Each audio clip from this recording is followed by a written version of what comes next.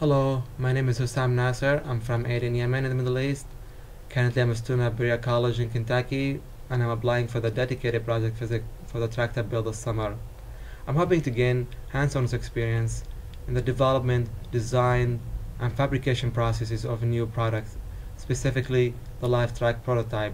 I'm also hoping to learn about testing new products and making them more efficient. Currently, I'm studying math, physics, and technology at Berea College, and I would like to apply the skills I learned into this project.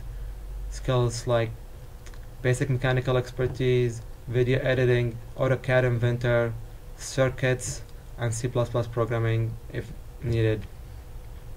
I'm very enthusiastic about working with open source ecology, as I see it as the right place for me to learn about designing and building open source product from local resources that is available for everyone.